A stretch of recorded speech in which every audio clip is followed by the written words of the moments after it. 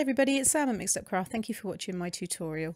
This week's scrapbook layout is a really funny photo. This is me dressed as a giant Weetabix. This is the very early 1980s. Those of you that don't know what a Weetabix is, it's a breakfast cereal and I still eat them today. I had my Weetabix this morning. I love them. Back in the 80s, they had characters. So this one here, I am Bixie, who is the little girl.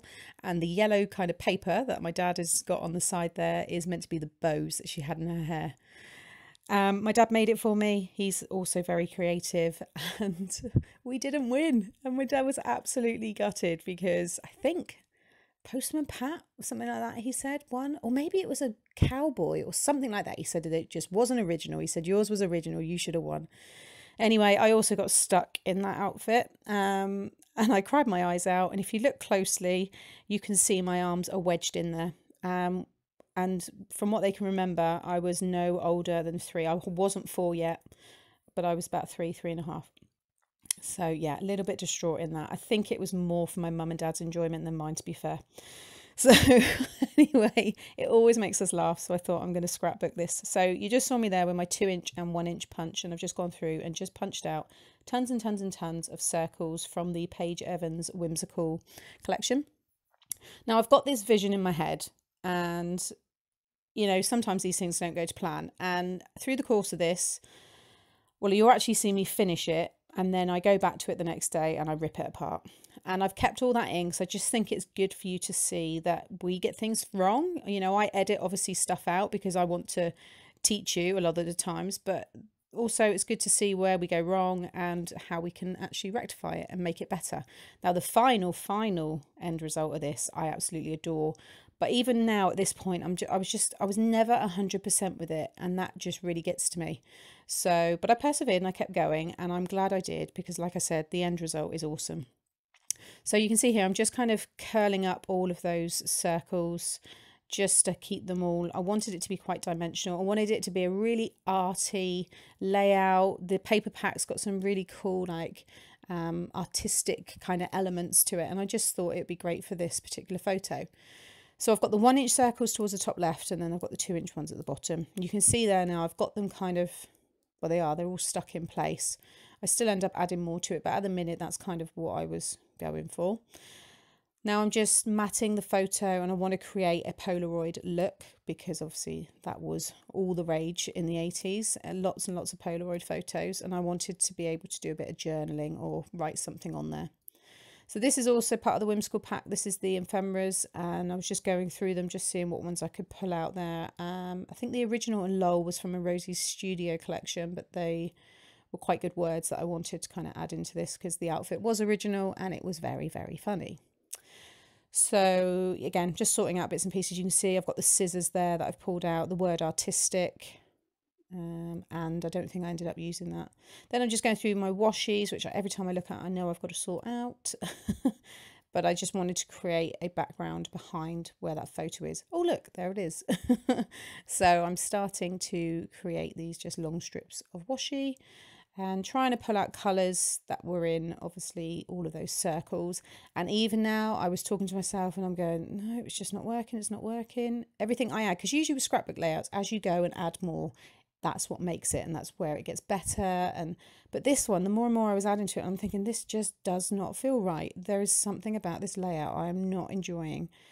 But I kept going. I thought, I've just spent an hour punching a load of circles. I can't just give up.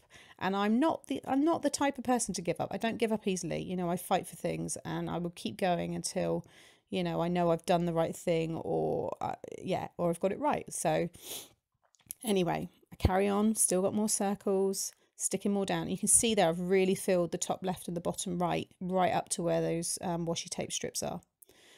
So now I'm playing around with the photo, and like I said, it's got these really nice artistic creative elements to it. So I've got the pencil, the paintbrush, the scissors, because that's all the things Dad would have needed to make this fancy dress costume. And if you look up Weetabix 80s characters, you will see Bixie, and you'll see how spot on he got it. It's brilliant. He's done so well with that. Then I'm bringing out my trusty box of phrases and quotes and all kinds of stuff. And again, I've still got to sort that out as well, but I'm just going through, and they're double-sided, so there's completely different words and phrases from one side to the other. Then towards the right there, I'm spelling out "get me out of here," and they're these really nice kind of typewriter print letters. So that's what I've got there, and I'm going to put that now at the bottom of the photo, just like that. So get me out of here, because again, if you look closely at my face, I wasn't happy. And then I don't know how they must have really cut my arms or pushed my arms through, I don't know, but I was wedged in there. Anyway, so I've stuck the photo down. It's also on some gold as well, and then I'm starting to put in these little titles here. So I've got artistic, I've got embarrassing moment, original, childhood memories, homemade, cherished memories, and that was it done. Now it's the next day. I've got a different colour top on, and you can see me here. I was filming it, but I wasn't really concentrating of it, actually being in frame, but I'm pulling up all the side there. So I'm lifting up some of the glue, and I have my scissors there. You can just see the top of the scissors, and I've gone around and cut out all of the frame, and then I've put it on this white. And I thought already that was starting to get better. I thought, oh, maybe it was because it was on a dark background to start with, and the white looked better, but then I still wasn't happy. So now this is when I hack into it and I cut out both of those corners. And already I was there going, oh my God, that looks so much better. It looks really good against the white. Everything looks so much brighter, the colours. And I was just instantly happy with it. And I hadn't had that feeling up until that moment. So I was really good and calm, and I just put it to one side, and I thought, nope. And I kept thinking about it. I was lying in bed. Does anybody else do that? Think about things in bed all the time. So anyway, I was starting to feel really good. So these are my Cosmic Shimmer sprays, and I wanted to create some kind of paint splats. Again, I wanted that creative, artistic look to this. So I'm just doing some splats, and you can see that I've got all the different colours. I've got 6 colours there, and again, you'll see it really well in the photos, but they're really nice, bright, vibrant colours, and they worked so much better with the papers. And again, I was so happy with it. So you can see there where I'd hacked into it all, and I've got this really strong kind of element now that I can just stick straight down onto that white cardstock. And this was a really strong layout. So now I'm starting to lay in everything again. And I didn't waste anything. I just went and fussy cut all of that again, and I've just rearranged it. So again, everything just seemed to work better. And now I was just going to keep it like that. So I thought that looked nice, just with the circles in the bottom right. And I was pulling out the stars. And then I thought, actually, I think I could get away with it as well in the top left, but just not as big. So I just pulled some of the circles apart.